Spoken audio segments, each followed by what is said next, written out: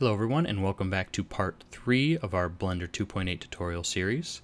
So today what we're going to be doing is we're going to be modeling the candle holders that are made out of a glass-like material, and we're going to be making different shapes and sizes, and we're also going to be talking about the concept of modifiers in this episode.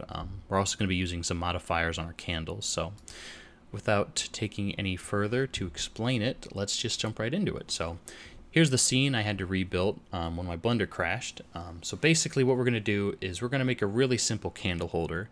That's basically a cylinder with some extra geometry thrown into it. So what we're going to do is make sure your little 3D cursor's in the center here. You can do that by hitting Shift-C to recenter it. And what we're going to do is I'm going to first turn back on screencast keys so you can see what we're doing again.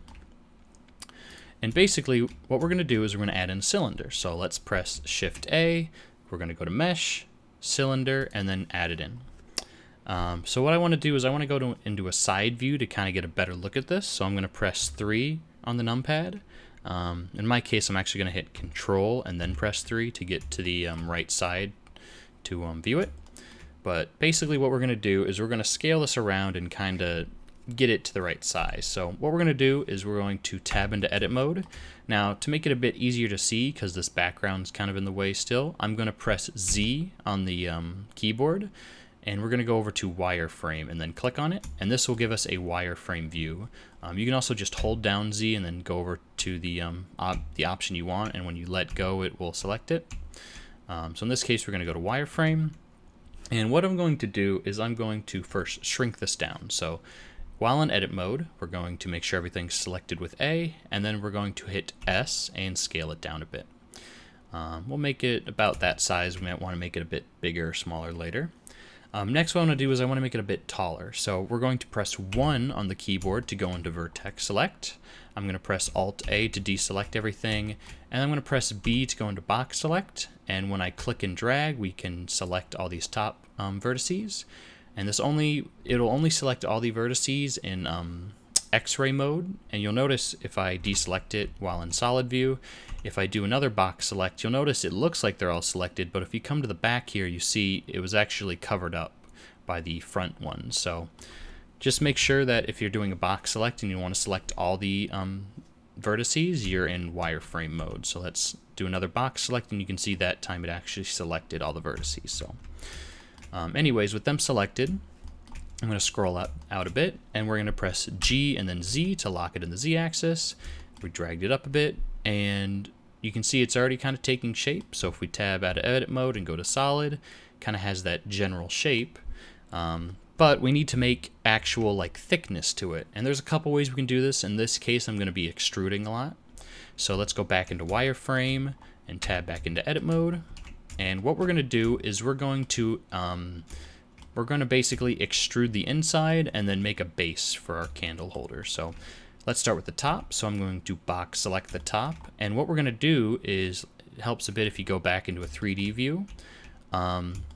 We're going to press E once, so we're in extrude mode, but what I'm going to do is I'm going to right click it to drop them exactly where I extruded them. It's still there, it's just overlapping the other vertices. But they're still selected. So what I'm going to do is I'm going to press S and then scale it in a bit. And we want it to be super thin because it's made out of glass. And we don't want it to be too distorted or anything like that. So we're gonna scale it just a little bit on the edge. And now what we're going to do is we're just going to scale it straight down. So to get a better view, we're going to go back into a side view with Control numpad 3. We're going to go into wireframe view, and with those faces still selected, I'm going to press E. And then you see we're extruding, but I'm going to right click again, and we're going to press G and then Z, and we're going to drag them down a bit. And we're going to drag them down right to about here. And you can see that it is a bit smaller than the outer geometry. So if you come to the top here, you can see now that we have a little bit of an edge forming. So I'm going to go back to that side view. And what we're going to do is we're now going to make a base. Or actually, sorry, we're going to close in the top. So I hit... if you want to select the ring, here, let's just hide this plane with H real quick. So if you want to select this whole circle of geometry, in this case I'm going to go into Edge Select, So this is the bottom one right here, but we want to select the one on the inside. So what I'm going to do is hold down Alt and then click on this edge, and it'll select all the edges that are in the circle. Next, what we're going to do is we're going to press E again to extrude, and I'm going to right click to place it back to where it was. Then we're going to press S, and we're going to drag it into the center, and then I'm going to left click. And now what we're going to do is we're going to merge them into the center to close the hole. So I'm going to press E, right click, and now what I'm going to do is I'm going to hold down Alt and then press M on the keyboard, and you can see we have different merge options. So in this case we're going to do merge at center, so it merges all these faces all these edges at the center, and when we click on that you can see it closed off the hole there.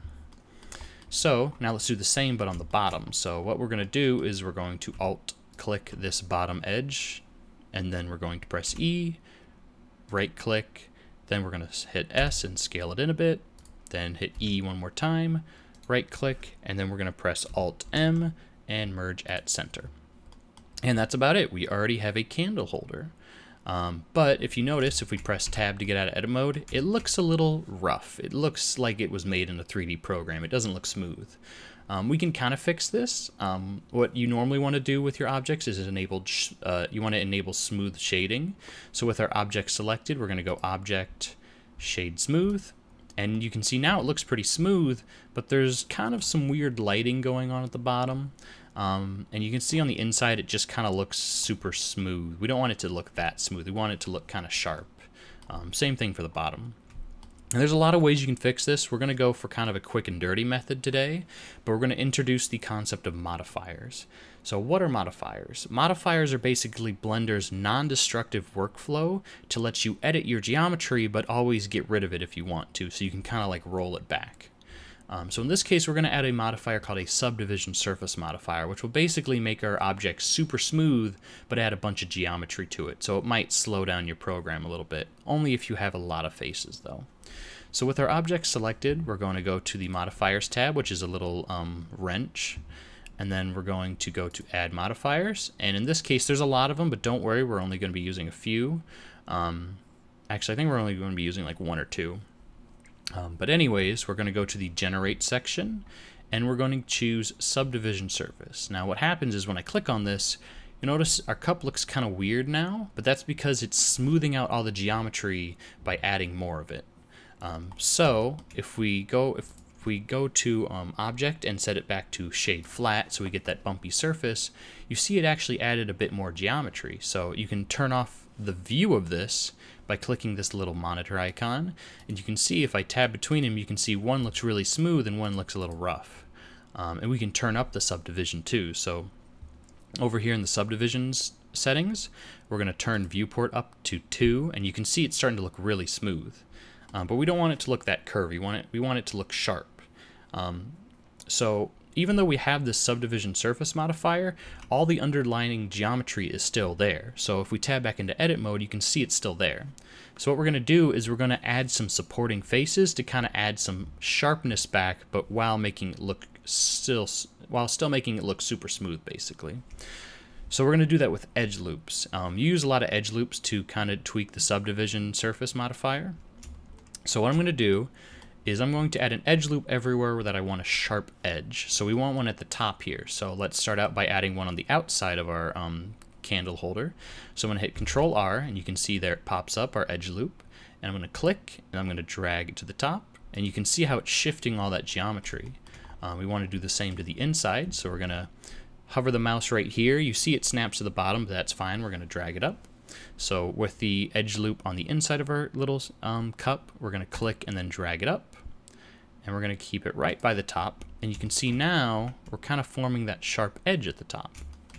And now we're going to do the same at the bottom. So tab into edit mode, and we're going to add an edge loop, and when we drag it down, you can see we have our sharper bottom. I'm also going to add one on the inside, so let's hit Control R, and we're adding it to the bottom here, drag it out a bit, and there we go. So, oh, sorry, we need to add one more to the bottom of our cup. So tab back into edit mode. We're going to click here on the inside of our cup, click, drag down, and there you go. And let's also do one down here. So click and then drag out. So if we get out of edit mode, you can see our cup looks super smooth, and now if we go to object and turn back on smooth shading, it looks like a super smooth little cup. So that's really cool. I'm going to add a bit more geometry to it though, just to make it look, just to prevent some like lighting errors or artifacts. So let's hit Control R on the outside and hit mouse wheel up a couple times, and then click and then right click to leave them there. So you can see there's our nice little cup. I'll do the same on the inside, add a few edge loops, just kind of place them there, and there's our cup. So you can see how we can use modifiers to kind of quickly tweak our objects, but we can always turn it off. So if I wanted to remove this, I could just click this X right here, and we no longer have all those nice sharp edges. It's kind of hard to see, but if I hit Control Z to bring it back, you can see it's much more smooth. And again, you can always turn it off visually by clicking the little monitor button like that. And you can also turn it off in the render, but you don't always want to do that. So let's quickly add 2 more candle holders to our scene. So I'm going to go into a side view again by pressing Control 3 on the numpad. Let's go into wireframe view, and what we're going to do is we're going to duplicate our object. So that's really easy. All we have to do is hit Shift and then D, and that'll duplicate our object. But while it's duplicated, I'm not going to left click yet. I'm going to press Y to lock it to the Y axis, and we're going to drag it over a bit. Now this one we want to make a bit smaller. So what we're going to do is we're going to tab into edit mode, and we're going to shrink the whole thing, but we want to grab all the geometry that's going to be shrunk. So one easy way to do this is I'm going to hit Alt A to deselect everything. And then while in edge select mode, I'm going to enable proportional editing, which will basically grab all of our geometry and move it along in the direction we're going within a certain influence. The best way to show you is by doing it. So I'm going to hit B to box select, and we're going to select all of these top rings while in X-ray mode. What's it called? Wireframe mode, sorry. And what I'm going to do is I'm going to while this little button is checked blue, we're going to press G and then Z, and you can see that circle that pops up when we're moving things in proportional editing. And you can see if I drag it down, it'll actually drag all those faces with it. And if you scroll wheel up, you can actually influence a bit more. So if I scroll it to the whole object, it'll actually move the whole object, if you can see that right there. But we don't want to move the whole object. We just want to move some of it down. So I'm going to press G again and then Z, and we're going to scroll it down to about there. And we're just going to drag it down, make it a bit smaller, and then click to place. And then we're going to do this one more time. So we're going to tab out of edit mode, Shift D to duplicate, drag it along the Y, tab into edit mode, and then we're going to hit G and then Z and drag it down a little bit more. And if we go into solid view and then tab out of edit mode, you can see there's our 3 different candle holder shapes. So yeah, that's about it for this video. I know we did a lot in this video, so if you have any questions or comments, feel free to Google them or ask down in the comment section below. In the next episode, we're going to be making the actual candle shapes, and we're probably going to get around to texturing since this is kind of moving pretty fast. So thanks for watching. If you have any comments or concerns, again, leave them down below. And that's about it. So thanks for watching and have a good one.